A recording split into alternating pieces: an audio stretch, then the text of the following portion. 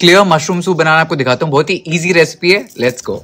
शुरुआत करेंगे नारियल तेल, olive oil, whatever your choice of oil is, उसमें आप डालोगे कटा हुआ स्प्रिंग अनियन, तो थोड़े से अनियन बड्स और थोड़ा सा जो स्प्रिंग अनियन है, द अनियन इनसेल्फ, इसमें आप डालेंगे mushrooms. And you can choose the mushrooms you want, whatever kind is available for you, that will be the main ingredient of the soup. इसमें आप डालोगे या तो चिकन स्टॉक या vegetable stock, whatever you like, vegetarian है तो वो, non vegetarian है तो वो।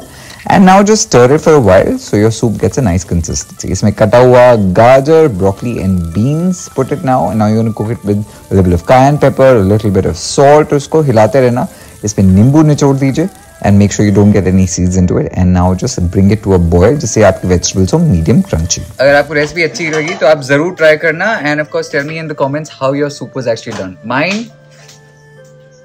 is delicious. Big Pucci.